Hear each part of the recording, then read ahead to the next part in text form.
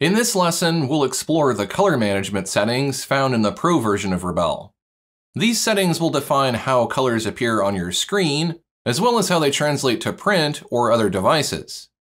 I'll load the color management template, and let's go to Edit Color Management. These preferences define the color profile you'll be working with when you open artwork or create a new canvas. The dialog is divided into several sections. The top setting determines the default color profile for new documents. Any artwork you create after choosing a default will utilize that color profile.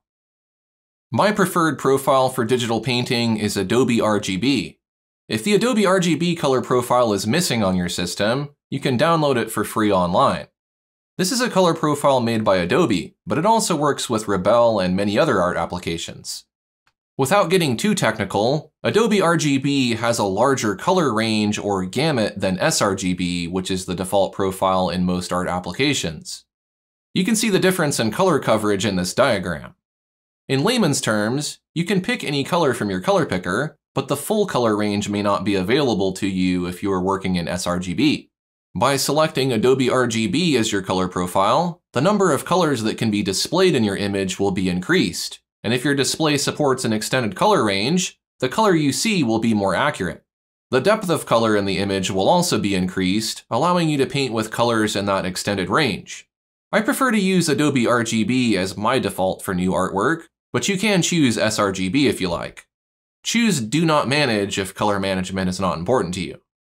Under General, you can see that this image is already using Adobe RGB.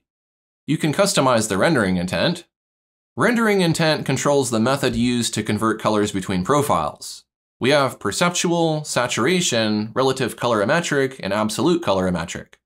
With perceptual, colors are generally desaturated in order to preserve their perceived relationship. This can make for very smooth transitions between colors. This mode works well for a variety of images, especially artwork and photographs. If you're working primarily with simple graphics using solid colors, you might choose saturation. Saturation is similar to perceptual, except that more saturation is preserved at the expense of hue accuracy.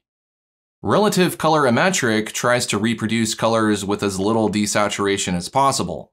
Out-of-gamut colors are moved to the nearest point within the gamut. Absolute colorimetric tries to reproduce colors scaled to the white point of the source color space. This is mainly used when proofing colors. Unless you know what you're doing, it's fine to leave this set to relative colorimetric. Black point compensation helps maintain shadow detail when converting between source and destination color spaces. Next is policies.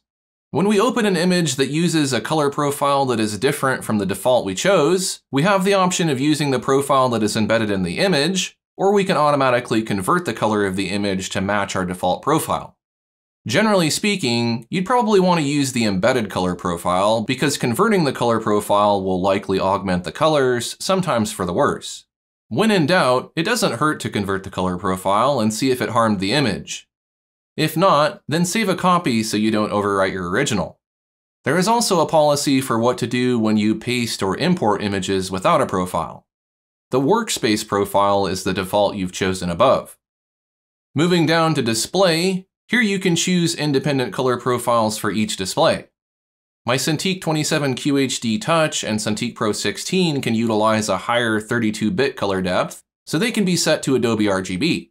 The other two displays can only show a limited sRGB range, so they can remain at sRGB. You can choose the rendering intent when moving images between displays. Relative colorimetric is a fine default. Now if I drag my application window between these displays, the color I see should update accordingly. I can also use the preview panel to see two representations of my color at once.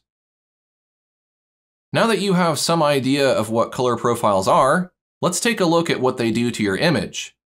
Under Proof Colors, you can choose the Soft Proofing profile. This will allow you to preview how your artwork may look on another device or in print.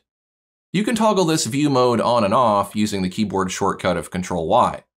By default, this is set to sRGB with relative colorimetric rendering intent. And again, black point compensation helps maintain shadow detail when converting between source and destination color spaces. I'll press Ctrl-Y to soft proof, and now the color profile has been temporarily converted from Adobe RGB to sRGB. You may not notice a difference until you look closely.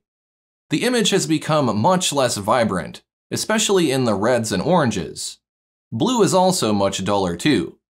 So what this shows is that although this image looks very vibrant on my display, if someone views it on an average device, it's going to look a lot duller.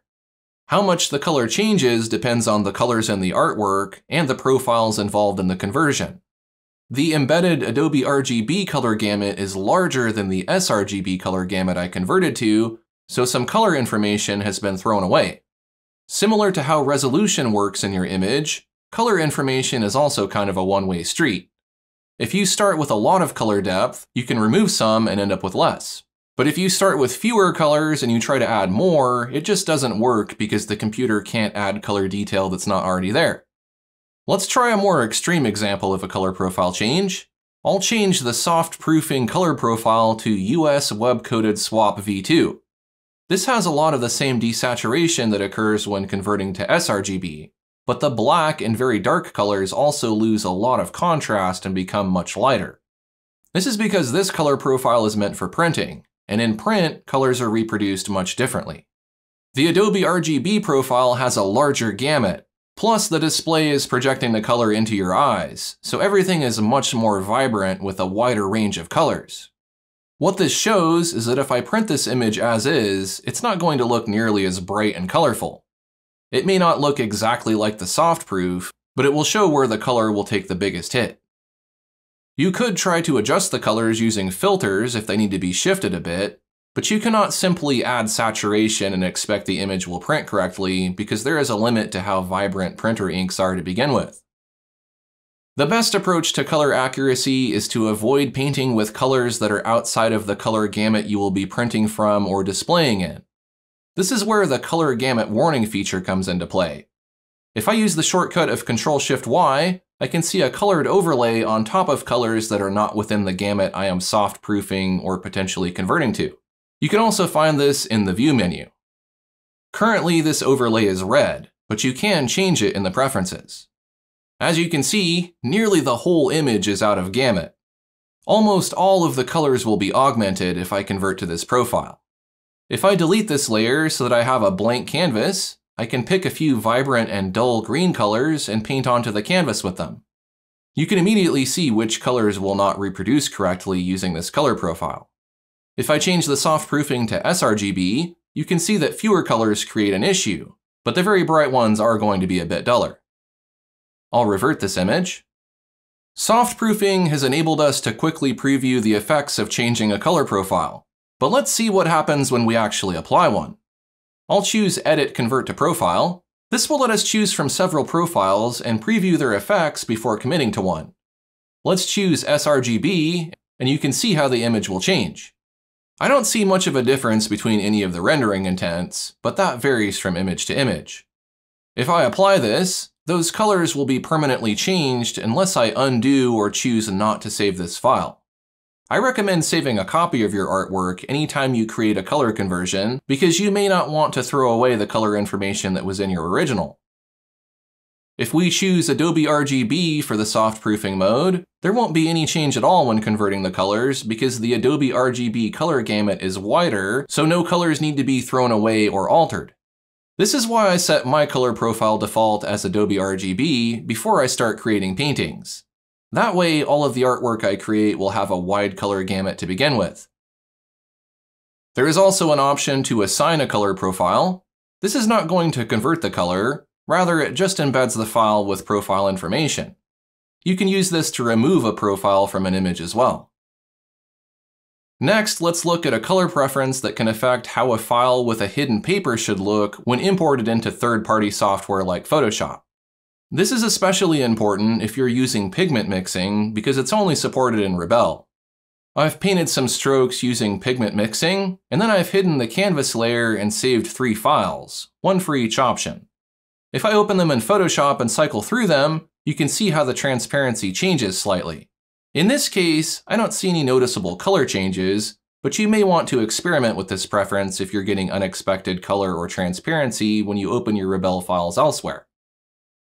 That's about all there is to say about color management. For more on this subject, check out my reference video.